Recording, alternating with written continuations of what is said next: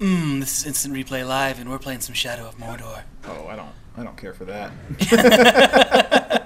I'm just gonna talk in this husky man voice. Husky man. It's gonna be hard like silk. What?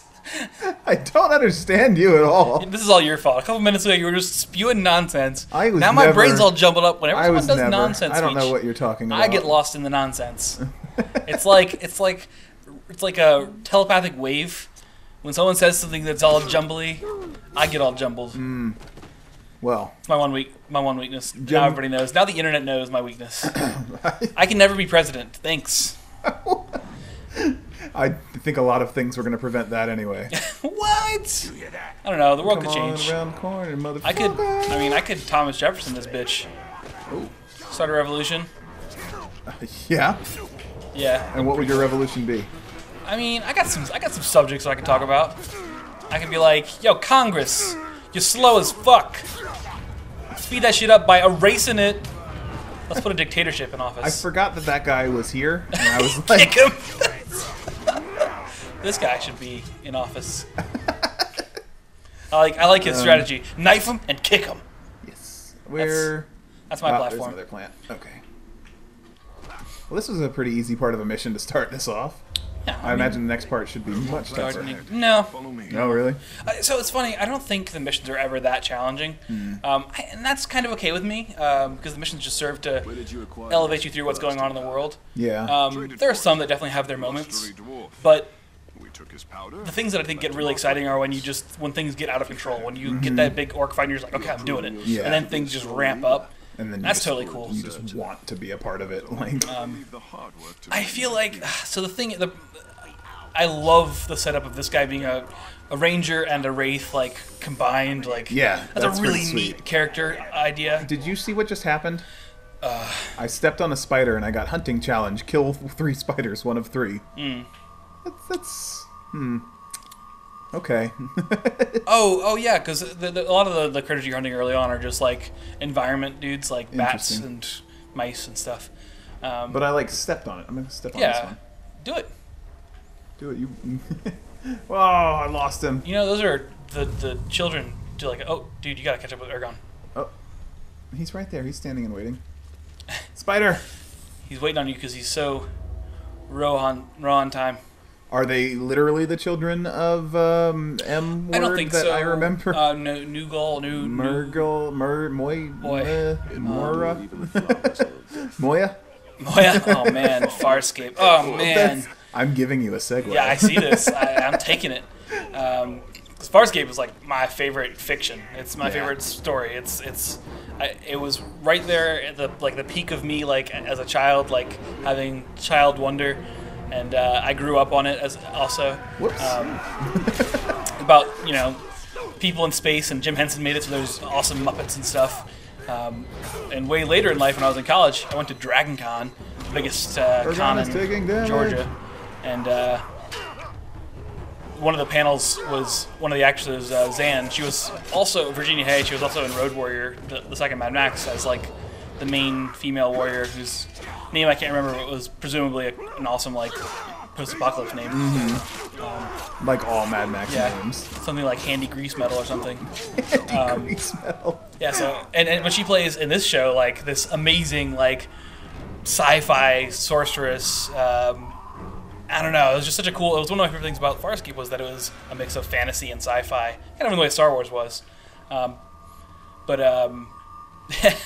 went to a panel and she was talking, and it was some typical stuff, talking about the process of putting on makeup for a show and the directors and working with the other cast members. And someone was talking to her about on days where it's really difficult. Jeez, I'm gonna die. You gotta press A, man. I'm working on it. Get up here. So she was asked, or she was talking about how someone was asking her about how she gets through difficult days at work, and she was like, well, it's kind of that's kind of what I do acting for is when it's hard, I like it. And I was the only person in the audience to laugh. I laughed really loud.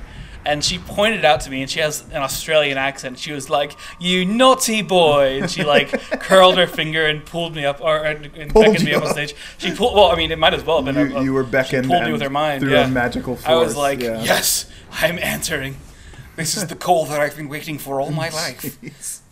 So I moved up on stage, and she like turned me to face the audience, and she said, "Bend over," and then she spanked me in front of an audience. Yeah, up on a stage. Oh man, that was that was the thing that happened. I do have the day you became a man. Well, actually, this is probably the more appropriate story for the day I became a man. Whoa, hold on. I went to the Rocky Horror Picture Show. Oh yeah. A showing of it at a theater in Atlanta. It was a really old theater, like 70-year-old theater. But they have like it's the typical kind of Rocky Horror Picture Show. Mm-hmm. People have water guns and all kinds of crazy shit is going on. People are shouting, people are dressed up. The people who work at the place are like running around giving handouts and stuff. But the pre-show is crazy. And the day I went, they were having a humping competition. So we had some people pull out of the audience. It was me and this like flamboyantly gay dude in a leather skirt with like the fishnets. Is that who you were humping? Well, there were balloons between us. Oh. But the first one we had to hump off between. I should. But let's hold off on the humping. Hold off on the humping. Whoa. We had to do like a seductive dance before this to like test our mettle, because they pulled a couple people in the audience. The dance that I had to start dancing to was "I'll Make a Man Out of You" from Mulan. Oh, nice. And they had people cheer off to like see who had the most seductive dance, and so it was me and this other guy who won that after being pulled up. And there's so much walking in this fucking mission. Man, enjoy the scenes. Enjoy the scenery. Look at that. Get some plan. Trying to get there fast. Get some plan. So this guy came up. Yeah, and so we had to do a hump off. There was two girls who had to pop balloons in between. You press the balloon up against the buttocks, and you had to try to pop it really fast. Mm-hmm. I popped it in one thrust, and the audience went wild. Apparently, I'm the fastest balloon popper that they had. And so I got a standing ovation for my humping skills, and I'm pretty proud of that. I mean, it's not the plant I'm looking that was the day I became a man. So it was a little bit late. It was a little bit late? Yeah, I was in college. No. Okay. Your manhood was a little late. I mean, that balloon, though, it had it coming. God. Well, that's one hell of a story. I'm a little speechless. Where the fuck is the next herb? Have you never been to a Rocky Horror Show? No, I have. I've never been to a... well, I'm sorry. Back up. I have not. Sorry. Let me blatantly lie and say I have. No, I have not been to a Rocky Horror Show. I'm getting out of the zone of the herbs. I feel like I'm missing parts of the story. Oh, there was another thing we had to do. Maybe? Where we had to not pop a balloon. We had to keep a balloon level between our junk, basically. But we had to like dance but not pop it. That was pretty challenging. But we won that too, so... I want a Batman comic. Damn it, stop sticking to the wall, character. I want a Batman comic here. And... You won a Batman comic for your balloon humping? I won something else too. What I was going to say is I've not been to a Rocky Horror Show. I've been to a burlesque performance, and that was pretty fun. And it's run by a guy who runs a Rocky Horror thing. He goes to all the local cons around here. He's just like... Man, he's a greaseball with charisma. Like, I don't know what else to say about him. Like, slicks his hair with snake oil? Well, his hair is always slick, but I think it's part of his character that he's doing, like... Because he plays Frankfurter in the live Rocky Horror he does. He runs the whole deal. And, but he's just like, he's a little chubby, and he's like kind of always moist. I don't know. Chubby and moist, just the way I like it. But, it's because he's usually like doing some sort of performance. He actually, like I said, he was the host of the burlesque, and he also, he'll do like panels and stuff, and he does really good the reason I have gotten to meet him is because he does panels on movies at the local cons. It'll be like 50 B movies you need to see, you know, and you go and watch all these, or he'll talk about all these B movies. All right, kill with stealth. Let's get back to playing. Let's kill these guys on the next episode of Instant Replay Live. Okay. Anyhow, You were detected. Hang my head in shame.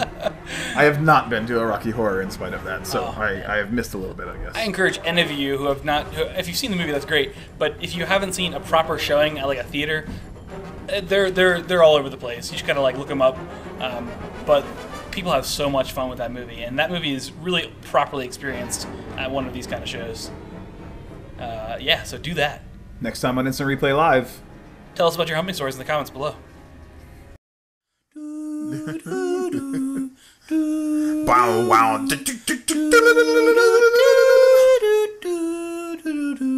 Really kick it. Yo, plans, free stroke, Sonic Golf. Sonic Golf.